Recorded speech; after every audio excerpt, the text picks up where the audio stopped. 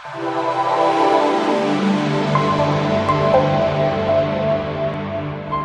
out with a little challenge tonight on the Kingdom Minute. I hope everybody's doing good. I'm going to challenge us to live forward. You say, buddy, what do you mean by living forward?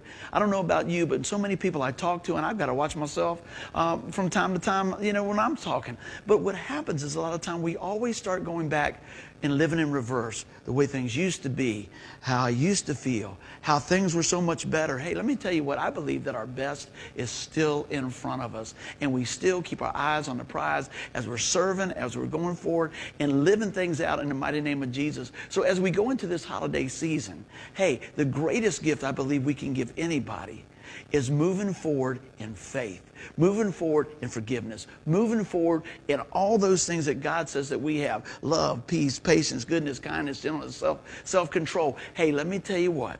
If you're here tonight and you feel like you're just stagnant, we need to be moving forward in the things of God. Open the Word, join the church. Hey, sing a few songs for the Lord. Whatever it is that moves you forward means you're getting closer to Jesus. We love you. We'll see you. Share the message. Bye-bye.